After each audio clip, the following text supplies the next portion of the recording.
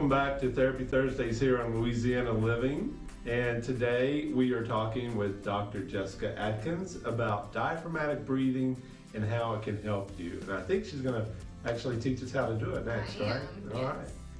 So in order to find out if you are taking diaphragmatic breaths or if you're taking chest breaths, I want you to do a little hands-on activity with me. So go ahead and take your hand and place it on your chest, and then place your other hand on your stomach just below your navel. Go ahead and breathe as you normally do, and notice what your hands are doing. I'm all chest. Are you? Yeah. Most people, as you might find, are chest breathers. Some of you may be breathing into your chest and your diaphragm, and a few select of you might be breathing into your diaphragm, but most of us do breathe into our chest. And so I want you to start to become more mindful of where your breath is going. Take a few more deep breaths, relax your stomach muscles, and try to breathe into your lower hand.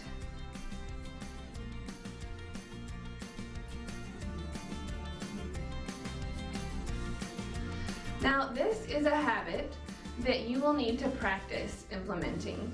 Many people find that it can take weeks for them to really learn how to properly breathe into their bellies and not into their chests. So give yourself some patience and take time to work on this skill. You might also find that if you lie down on your back, that you're better able to relax your stomach muscles. So you might try that.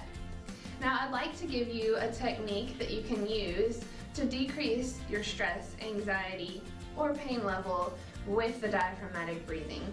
And that technique is called 2-1-4 breathing. So go ahead and place your hands back on your chest and your stomach, and we're going to inhale for 2 counts, hold our breaths for 1 count, and exhale for 4 counts. So I will speak as you do the action. Here we go.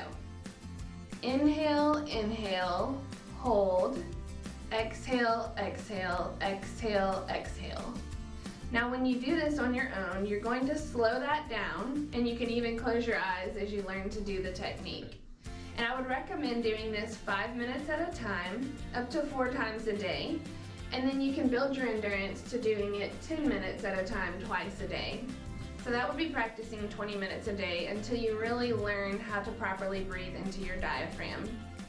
You can even teach your children this skill as you teach them to decrease their stress and anxiety and how to learn to better manage their own bodily stress. So I hope you find that 2-1-4 technique helpful and useful to decrease pain, anxiety, or stress, and even to help you sleep better at night if you're having trouble going to sleep. Enjoy practicing, and good luck. I actually kind of felt like I had more energy whenever I was breathing. You definitely diaphragmatically. do. So you guys give it a try, and you guys come back next week and see us here on Louisiana Living. We'll be talking about another topic. I believe we're going to have Dr. Rachel again. So you guys come back, and we'll see you next week.